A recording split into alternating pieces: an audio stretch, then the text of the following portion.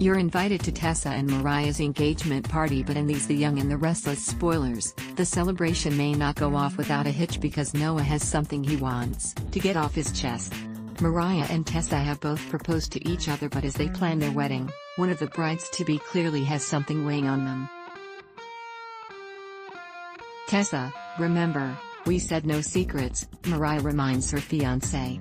Tessa takes a deep breath and decides to come clean. It's about your brother, she admits. Basically admitted that he still has feelings for me. Mariah is stunned to hear that Noah did something like that. So my brother is still in love with you, she sighs. Will Noah ruin his sister's big day?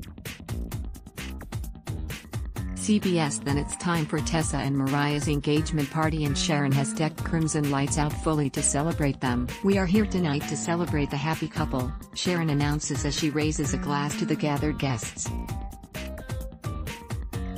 But at that moment, Noah decides it's time to speak up. Actually, there's something I'd like to say, he announces as he sets his own glass down on a table.